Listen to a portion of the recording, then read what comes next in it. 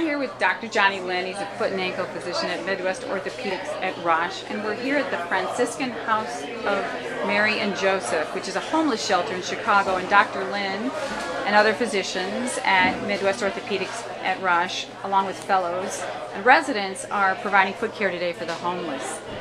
Dr. Lynn, what kind of foot treatment are you providing tonight?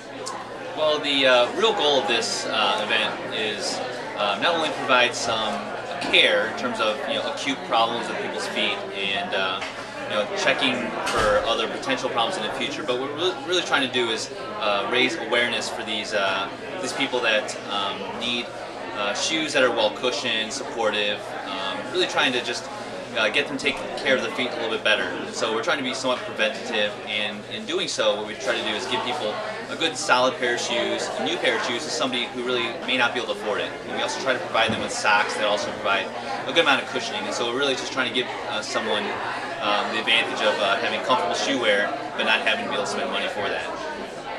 In terms of foot treatment, what do you typically see in the winter? What kinds of foot problems, foot conditions do you see in the winter time? Well, in the wintertime, if you're not slipping on the ice and falling, then a lot of things that we see can be somewhat related to being cold. So you can get frostbite, some mild cases of frostbite.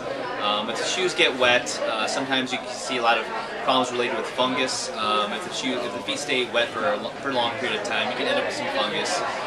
If somebody's a diabetic, that can result in some wearing through some of the skin on the bottom of the foot. So you can develop some ulcers, which can really turn into a problem if you don't watch out for those. But probably the majority of things that we see in general is actually fractures. People slip and fall on the ice, and they fracture their ankles, they fracture bones in their toes and their feet. So that's probably what we see most really in the winter. How can people take better care of their feet this time of year?